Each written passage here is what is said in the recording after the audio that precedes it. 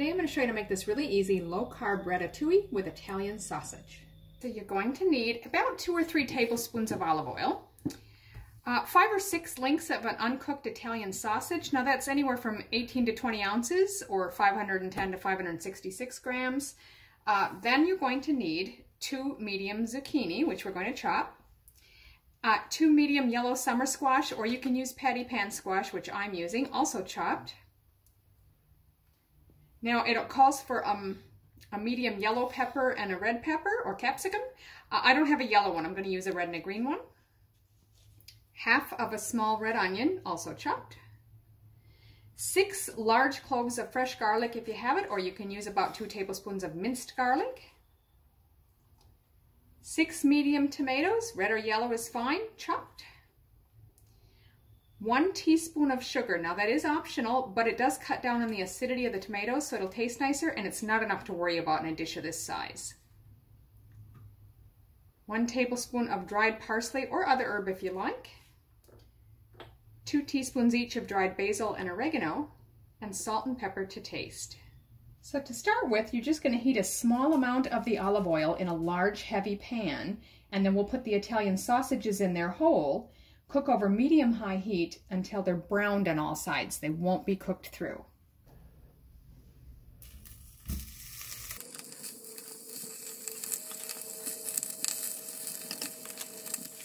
Again, the goal here is just to brown them on the outside. They're not going to be cooked through, so just periodically turn them until they're all browned.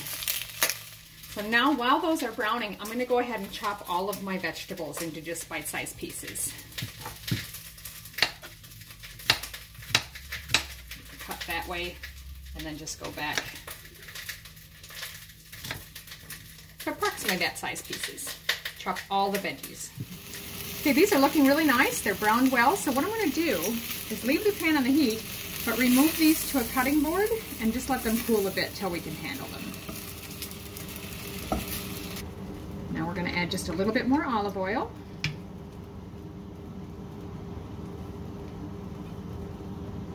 And we'll add the zucchini and the yellow squash.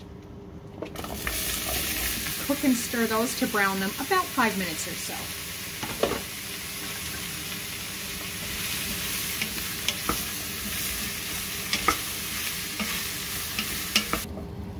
So that's been about 5 minutes. And you can see it's just starting to get a little brown on it. So what I'm going to do is now remove that from the pan. So we can add one more ingredient.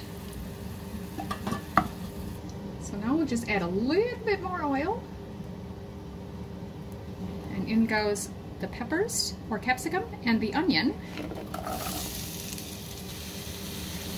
as well as the garlic. So we're going to cook and stir this for maybe 4 or 5 minutes.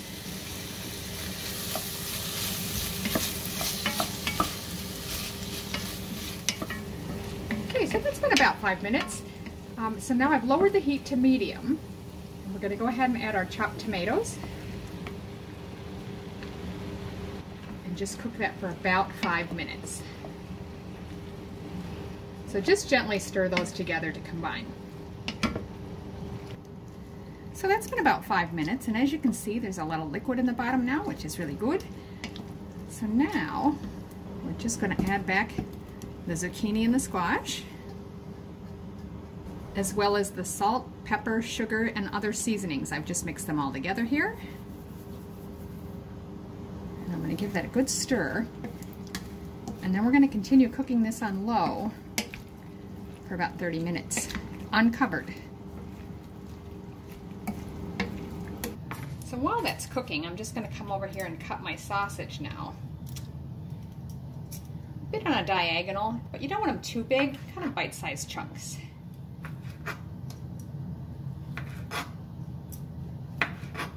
That's looking really good, and it sure smells good. So now we're going to add the sausage in.